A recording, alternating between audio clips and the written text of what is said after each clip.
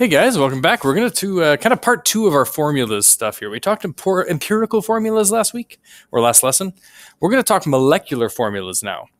And this kind of ties into empirical formulas because why do we care about the empirical formula? Well, the reason that actually matters, A, is pretty easy to find if you're going to break something down. But if you can get the empirical formula, you can find the molecular formula, which is a really useful one. You can find that molecular formula if you know one other piece of information, the molar mass. So if you have an unknown substance and you know what bits make it up in what ratio, and you know the molar mass, you can find out exactly what its molecular formula is. Let's take a look at how we do that. Step one, well, not step one, but example, compound contains 49.98 grams of carbon, 10.47 grams of hydrogen. So a very similar start. I mean, we got percent last time, but we'll just give you the grams right away.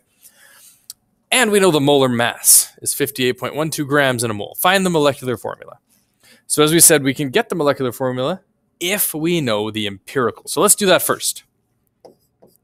49.98 grams of carbon divided by 12 grams in a mole. Grams per mole. There we go. Grab my handy dandy calculator here. Nope, no, not the internet. Come on, calculator. 49.98 divided by 12 gives me 4.165.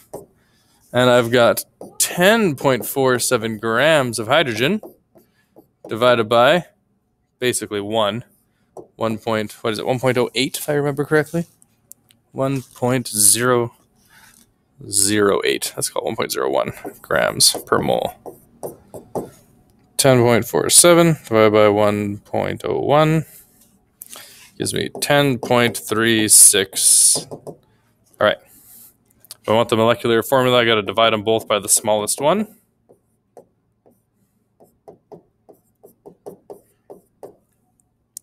$4.165. Well, that'll give me 10.366 divided by 4.165 gives me 2.5. And I can't have decimals, so I got to double them. All right, so my empirical formula is carbon 2, hydrogen 5. This is all a rehash of last lesson. So if you're lost at how I got this, I went pretty fast. You can go back and watch the lesson from last class, and you'll see where this kind of came from. But my empirical formula is C2H5. So we've got my empirical formula. Now, how do I get molecular? First, I find the molar mass of the empirical formula. So remember, our molecular formula has to be a unit of this, so to speak. So I can double it. I could triple it. I could quadruple it. Just kind of see where I'm going with this. It's going to be a unit. So this base empirical formula is like my base unit. It has to go in multiples of that. So let's find out what the molar mass of the base unit is and see how many base units I have to put together. So let's do that. I got my base unit here is 2 carbons. So 2 times the molar mass of carbon is 12 times 5 hydrogens. So 2 carbons is roughly 24 plus 5 hydrogens. I end up with 29.03 grams per mole. So this is the molar mass of the empirical formula of, like, we'll call it 1 unit. I got to find out how many of these units I tack together to actually create my molecular formula. How many C2H5s do I have? So to do that, to find out how many C2H5s, I divide molecular molar mass. I divide the molar mass of the whole compound by the unit mass. So I was told 58.12 grams per mole is my actual molar mass. And I know each unit is 29.03. So I divide those two. That tells me how many units I have. I have 2 empirical formulas, 2 units. So if my empirical formula was C2H5, and I have 2 of them, my molecular formula should be C4H10. I just double it.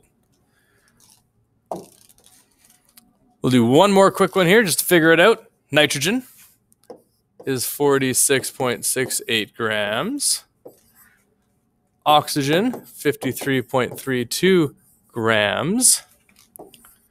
And I know the total molar mass is basically 60. All right. So How many moles do I have?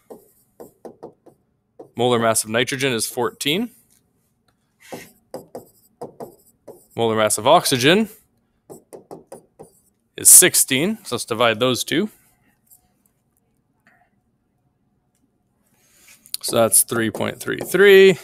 53.32 divided by 16. 3.33. Oh, look at that. It's a 1. A 1-to-1. So it's NO. That's my empirical.